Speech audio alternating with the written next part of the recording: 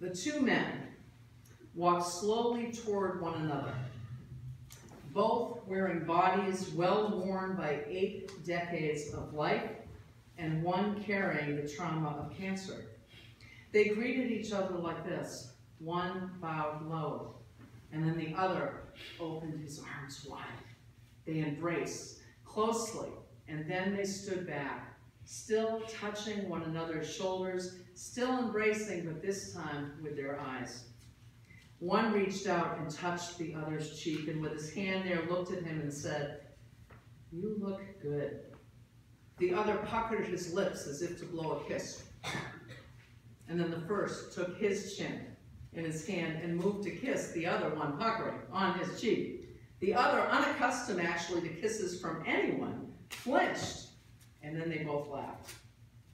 They laughed together, they took one another's hands, and they walked off, hoping to change the world. Today, I invite you to listen to their message in hopes that we may help them in some part achieve that goal. We may consider it a belated birthday present.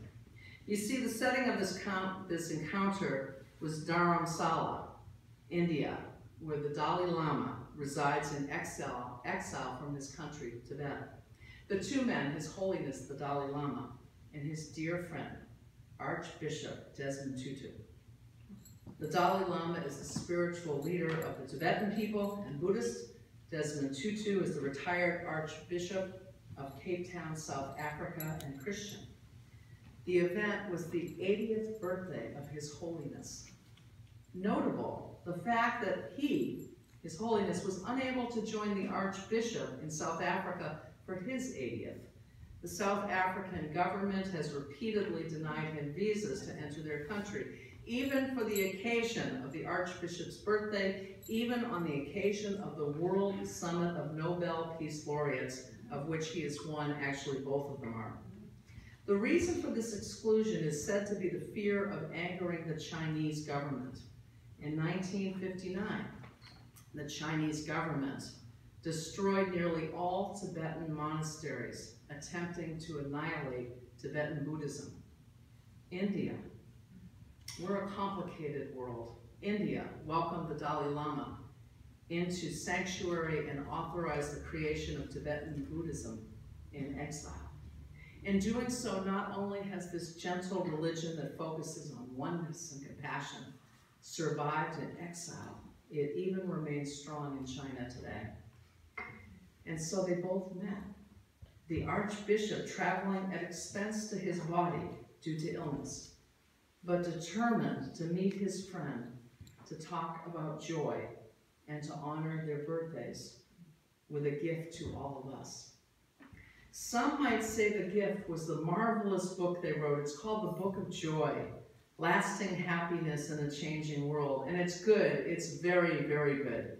It was the intended product of the week that they spent together following the greeting that I've just described. They wrote it in collaboration with Douglas Abrams, who interviewed them throughout the week, creating a rich tapestry of their voices and their views, and offering some of his own very wonderful commentary. Their shared thesis was that we all have the power to create more joy. That lasting happiness isn't tied to anything or even any goal, and that it's intrinsically tied to striving to make joy possible for others. That it's found inside of our heads and our hearts, and their message should find a home here, not simply because it's about love. That's a good reason and a good fit, isn't it? But because they say, you don't have to believe us. Indeed, nothing we say should be taken as an article of faith. And that also finds a good fit in Unitarian Universalism. You don't have to believe us. They challenge us to take whatever they offer and, frankly, to give it a go. And what they offer is having identified 8 pillars of joy, 4 of the mind and 4 of the heart, along with practices to hone them all. But do you know when you get a gift, Christmas or another holiday, birthday, and you really like it, but what really grabs you is how much thought went into the giving, that the person who gave it to you knows you so well or had paid attention so well, that it was perfect, that it didn't really even matter how much it cost or even if it fit or was the right color, because the thought was so beautiful and so clear. Or, alternatively, somebody gave you more than one gift thinking you'd really like the big shiny one, but it's the little one that captivates you entirely, or maybe the wrapping paper. Instead of that new electronic whatever you wanted, it's the Star Wars socks that rock your world. Well, friends, reading this book was sort of like that for me. It's really, really good. It's so good, I'm going to announce a special Spirit Circle session open to all just to read that book and talk a whole lot about it. But what grabbed me for a moment was something different. It was something else. It was the relationship. It was and it remains remarkable. The friendship between these two people, the friendship that they chose to create, is a beautiful, beautiful model, not just of their faiths in life, but of daring to cross cultural divides, put aside assumptions, and achieve change in ourselves, and through that, the world. Here in the shadow of the Himalayas, these two elders walked away from the airport to begin their week together, holding hands and laughing. In some ways, the two could not be much more different. One believes in a life after death that will have him joining God in heaven. The other believes in reincarnation, himself the reincarnation of a past Dalai Lama who chose him to continue his work. One grew up with his family during apartheid in South Africa, hoping to become a doctor.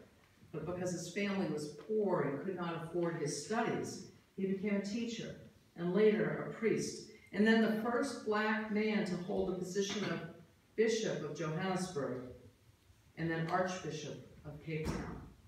He was one of South Africa's leading anti-apartheid activists.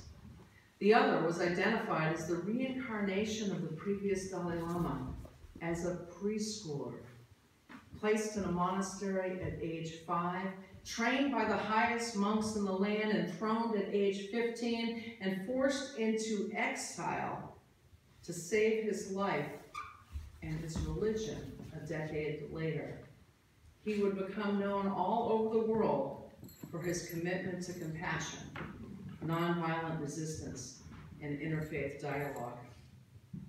They also have very different laughs.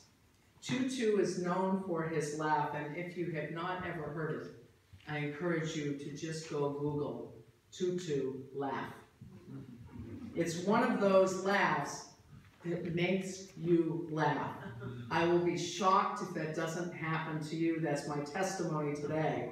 It's happening to me right now. You just can't help it. He gets going and can't stop, and you cannot help yourself from joining in. If you need a laugh, again, just Google Tutu and laugh. His holiness, on the other hand, has what someone described as more of a Buddhist laugh, if such a thing existed. Both dedicated themselves to one another in a manner that was clear to any who witnessed it. Both authentic, both leaning in with curiosity, both humble, and both caring of the other and about the world. So let me share just a bit about what they meant by the pillars of joy before I focus on the gift of their relationship. Their baseline belief is that joy is a birthright. Joy is a birthright. And when they speak of joy, they aren't talking about the kind of joy that you get when you get those Star Wars socks or electronics, or the kind of joy you get when you take a bite of your favorite food, or you get a good grade or a raise or complete a project. These two remarkable human beings, reflecting back on decades of religious leadership, are speaking to us about a joy that is only achievable through seeking joy for another person. Lasting happiness does not reside in fortune and fame, Tutu, but in our heads and in our hearts. And it is tied to that deep joy, and achieving that is within our power. The 8 pillars that they identified are perspective, humility, humor, acceptance, forgiveness, gratitude, compassion, and generosity. Perspective. In order to have empathy, we need to take what Tutu called a God's eye perspective, and regardless of your theology, it's a useful image, isn't it? Living in the land of I is a recipe, they say, for anger and frustration. We need to live in the land of we, always. Humility. They suggest we practice this line. Whenever I see someone, may I never feel superior. It's easy to read, harder to live, isn't it? But remember, we practice because we know that each of us is beautiful, flawed, and worthy. Humor. I've shared a little bit of theirs with you. It connects us by providing respite, certainly, but also it is a way for them to share and bridge emotions. Acceptance. His Holiness put it this way.